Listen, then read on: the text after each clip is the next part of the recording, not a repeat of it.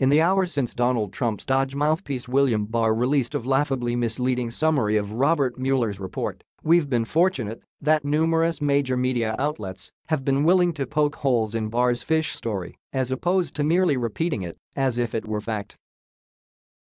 That said, a different narrative has developed tonight, particularly among TV pundits, about how Congress blew it by putting all its eggs in Mueller's basket.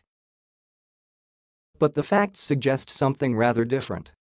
Let's hypothetically say that there never was a Robert Mueller investigation to begin with.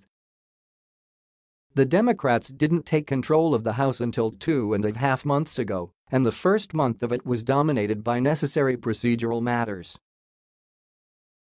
So if the House Democrats were the only people investigating Trump's crimes and scandals, the earliest they could have gotten started with it would have been in February.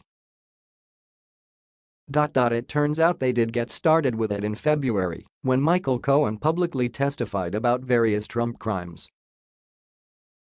So the House Democrats didn't actually lose any time at all by waiting for Robert Mueller to finish. They're on just about the same time frame they would have been if Mueller's probe never existed. The difference is that, because Mueller did what he did, people like Cohen got busted and ended up being willing to testify against Trump in front of Congress and the public.